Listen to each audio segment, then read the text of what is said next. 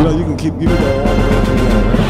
Come on, you can start those candles. Let's get started right away. Now, Jesus, we thank you for your presence. Father, we love you because you first loved us. Shake somebody by the hand and say, do you feel this tremble?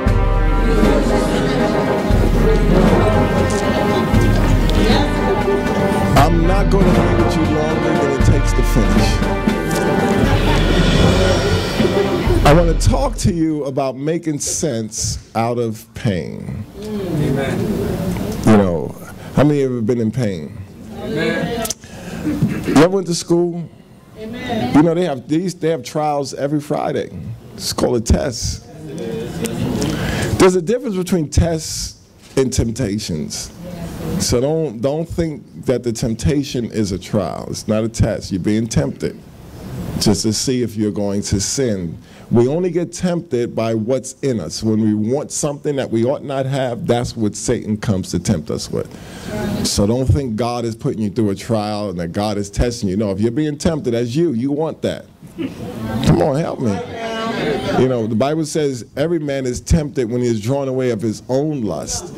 So when you get tempted, don't lie and say you're being tested. Don't trick yourself. Amen. You know, you're being tempted. You're lusting. You know, something you want is now before you. Like you can't steal money from the bank until you go in there. Amen. You know you don't have an account, but why are you walking in the bank with a mask on? Right? Come on. So the Bible said there is no temptation but such as common to man, but God is faithful who will give you a way of escape. So I even titled my message today, and women, just understand you came out of man. The man you could have been. Come on, think about it. When you go to heaven, you ain't going to be, you know, acting like a woman talking about, please, somebody open the door for me.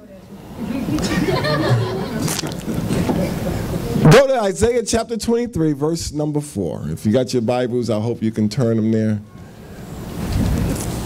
I might not preach as fast as I did in Bergenview, but I want to get this into you and I. Be thou ashamed, O Zidon, for the sea hath spoken, even the strength of the sea, saying, I travail not, nor bring forth children, neither do I nourish up young men, nor bring up virgins. He said, travail, you know, he said, be ashamed. Now listen to me, I'm not talking in the natural here, don't worry. So if you haven't had any biological children, don't act like Mary and don't act like Elizabeth, you know, don't act like you're all barren and, you know, and cursed by God. Don't act like that. It says, be thou ashamed, and I'm going to cut down, saying, I travail not, nor bring forth children. See, it's a shame when you don't have the adequate pain in your life that you can enjoy life. Jesus. Jesus. When you have adequate pain, a good day feels good. When life is just the way you want it, you don't appreciate anything. He said, be ashamed because you never travail. You never brought forth children.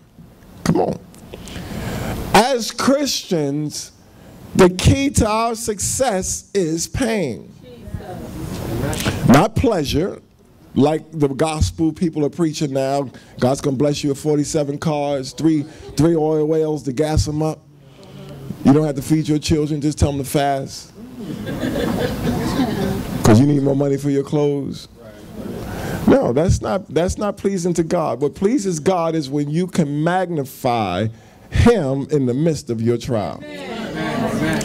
Most believers can quit. It's easy to quit. Just listen to Satan just a little bit longer. You ever heard this worldly saying, you know, I fell out of love?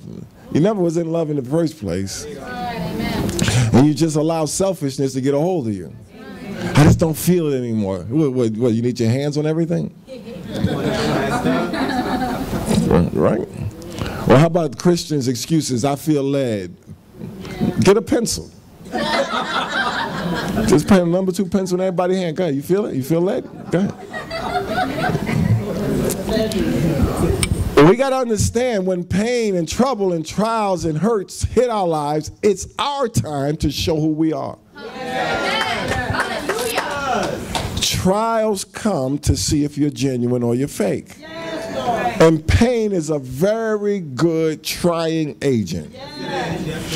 You remember the 60s when they had nappy hair? They had a straightening comb, and it was painful for that hair. You would hear. The word of God is a straightening comb. Unless the preacher want money, he'll stay away from pain. He ain't gonna tell you you're close to going to hell. He gonna say God's gonna bless you. Ooh, you got paid Friday. Oh, God's gonna bless you real good. But I'm here to tell you the truth. Magnify God in the midst of your pain, and you'll bear fruit. No pain, no gain. You ever seen? You ever been in a hospital? Ever heard of hospitals? Yeah.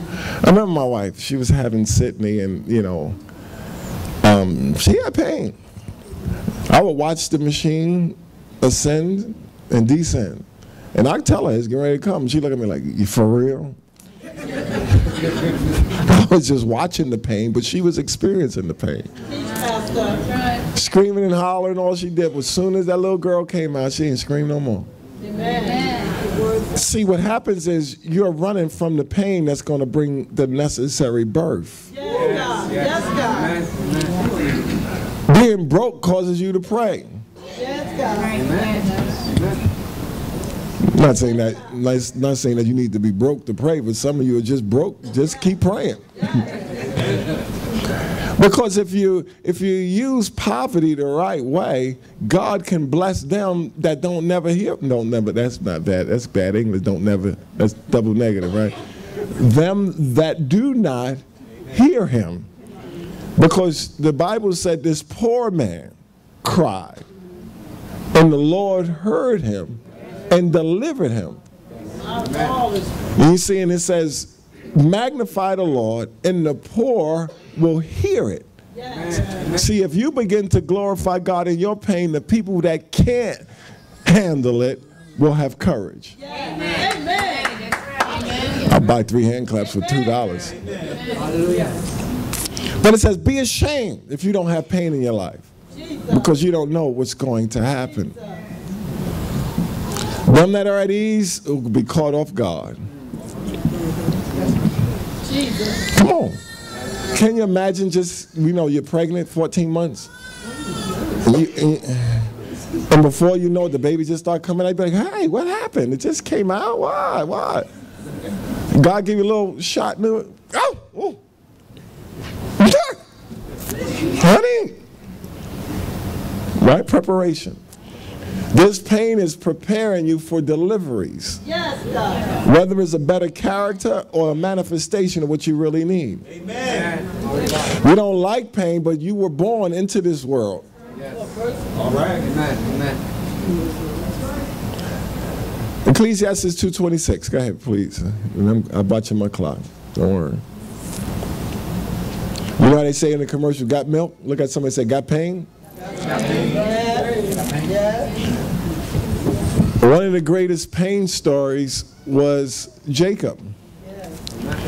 He didn't ask to be a supplanter. It was just his name. And his mother was the one that told him to trick his father. And then his brother said, I'm going to kill you for that. That's right. He never wanted Judah and Issachar and all of those children. He didn't want none of them. He just wanted Joseph from, what's her name, Rachel. He did not ask for his life. Come on, I'm trying to talk to 6 of y'all. You're going to put your medication down. You didn't ask for this life. Amen. You didn't write your destiny. You didn't tell your mother, I want to be born. You didn't even tell God. But it's the cards that were dealt to you because you could handle it. Amen. But if you fold, y'all don't play cards. You ever heard of cards? If you fold them up and throw them in, you'll never get the chips. God allowed this hand to be dealt to you because you can handle it because of what's coming down the pike. Your life's not an accident, even though your body and your mind wants you to think that. Well, things don't line up and no one, so what? You line up. Amen. Jesus. You ever seen good kids in school? You know what they do? Those are the ones that get online. Don't they? Amen. So you better line up in God, be a good kid in God's school. Amen. Ecclesiastes 2:26. Amen. For God giveth to a man that is good in his sight wisdom, knowledge, and joy. But to the sinner he giveth travail to gather and to heap up, that he may give to him that is good before God. Right. Now, we take that to mean this. People put money in their bank because they're scared. You're not putting money in the bank because you can't hold it in your house. You put money in your bank because they got locks. And you don't want people to come in your house and take your money. But you're always working to make more money. You're always travailing. It says God gives sinners travail to heap up, to just get all this money and all this money so they can put it in the bank so that when God needs to make the transfer, he's making it to the righteous. Amen. Only 3 of y'all said amen because the rest of y'all must be them sinners putting that money in the bank. I got my money in the bank, but it's not from travail. It's because I like the way that I can use it electronically. Send money to people, I just punch buttons. I ain't coming to see people all the time. Y'all should have said amen. But he gives travail to the sinner to heap up and to gather. Go real quick. Matthew 13:20. How many ever read the word of God? Amen. Let me just go back. You'll go there. Matthew 13, verse 20. Let me finish this. When you're dealing with Jacob, he didn't ask for that. His mother said, his mother set him up. His brother Esau said, I'm going to kill you. He went, had to make a promise to God. God fulfilled the promise. Then he finally gets his Joseph. And guess what happens to Joseph? They tell him he's dead. And Jacob says, that's it. It's too much for me to handle. He had all those other children, but he said, this is it. I'm going down to the grave in sorrow. He stayed depressed for all those years while Joseph went through his trial. Come on. Amen. Who is having a bad day because of you? What trial are you not finishing so you can get out and help that person that's been waiting on you to be their deliverer? Amen. Amen. You're licking your wounds, asking for more help. Your help is in you. Amen. And when you come out, just like Peter, because Peter, he was the only one Jesus really had an issue with, he said, Peter, you're going to have to get converted. I'm going to save you, but you still need some conversions. He said, when thou art converted, strengthen your brothers. Some of you came out of the world. You're the best Christian possible. You didn't grow up in church. It's the church people that need work. Yeah, because they so used to it, they don't even know what they're missing. But you came out of hell. You got smoke all on you. You got a mark on your leg saying Satan's kid. You can handle all kind of trials, but you refuse to go through them. When you're in the world, somebody can shoot you, and you be like, it's all right. Now you saved, you got a headache. Oh, I'm dying. The devil put a migraine on me. Get me 7 boxes of Midol, Advil, Weevil, everything. Devil's trying to kill me. Before, when you're in the world, you can go to a club, and the music's on 25, and you're like this. Now you go to church, they stand too long. Come on. You don't give any credit to the God that delivered you. He brought you out of hell. He didn't catch you out of the world. You were hell bound. You were sending as many people to hell as possible. Especially some of you non-ugly people. Nobody caught that one.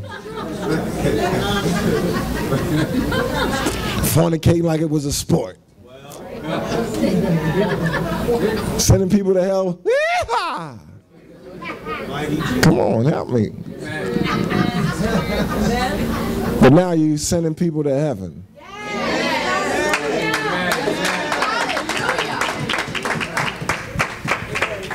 The pain. You know why mothers like their children? They carried them. They had to share that body with them. That baby was kicking them. And you know what? I love the way God did it. You know, the baby gets the food first, even though the mother's greedy. She thinks she hungry. Baby come out, she be all, The baby got his. He don't come out overweight. You the one that overdid it. Baby was done. Even when you go to other countries, you ever see people starving, the baby still grows. I usually don't lie. She said it's true. It's amazing. God cares about that. He cares about what's to be born. So what you're going through is what he really cares about. You're worried about, oh, does anybody care? God looking at you like, yeah, I care. That's why I'm having you go through that. I can't afford to leave you the way you are. You need this trial. Can you imagine? Come over here, Edward. How old are you? You 16? He's 16. Can you imagine, Edward? I'm in the 3rd grade. I never had a test to get out. Think of it. Edward, why are you still in 3rd grade? Nobody ever tested me.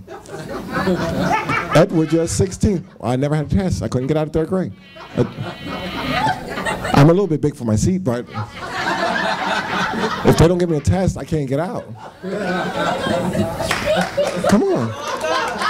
If you don't get a test, you can't get out. That's right. And just like every other school, the teacher's always quiet during the tests. God, why aren't you speaking to me? He said, I put you in that hole for a reason. Learn how to work your way out the hole. There's nothing that you don't know already. I mean, what's my daughter? How old is she? She's 8. Sydney's at the age now where she likes when I'm not around. When she was small, Daddy, come here. Daddy, come here. Now, man, she know like a 3 remote controls. She know how to use each one of them. She go like this. As soon as I leave.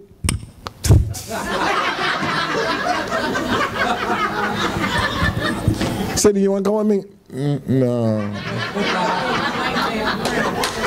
When she was little, yeah, ain't nothing happening in here. That's how it is with all of us. God's going to be quiet.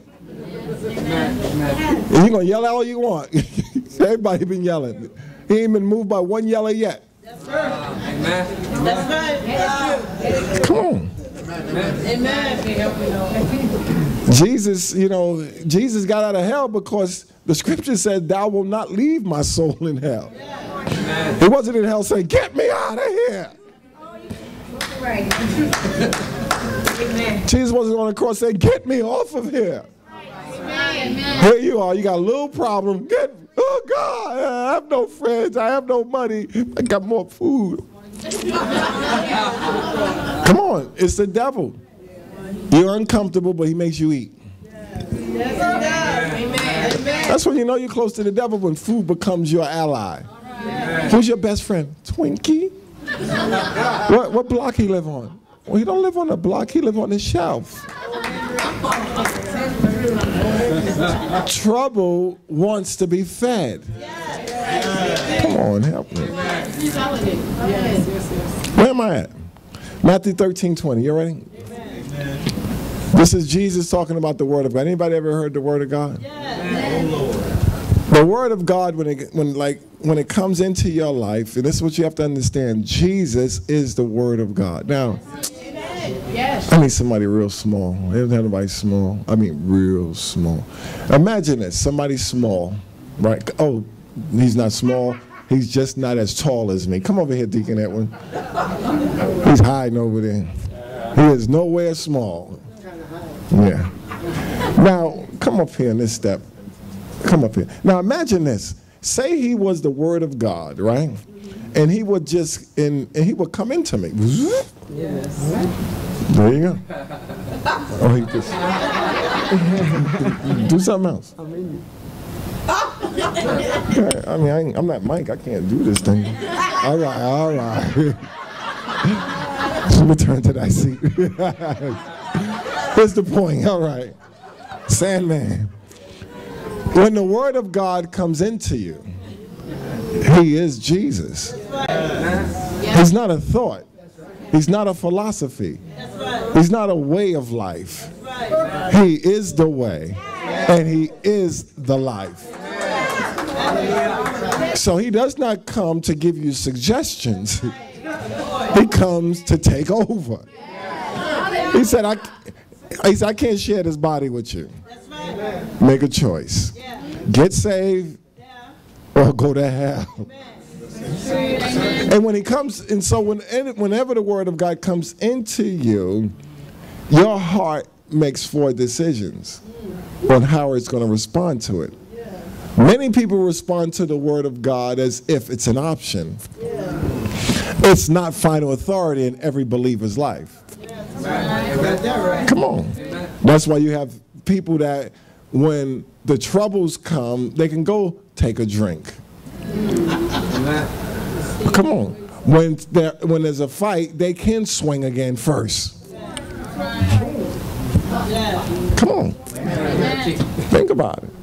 Because the Word of God is not first. They're not going to hear God's voice first. When I wake up in the morning, I hear God's voice first, and I move before my wife don't see me. So I want to hear her voice. You ever have somebody wake you up that you don't want to hear? I'm not saying that she has a bad voice, but I like God to wake me up. Come on. I don't want somebody else waking me up.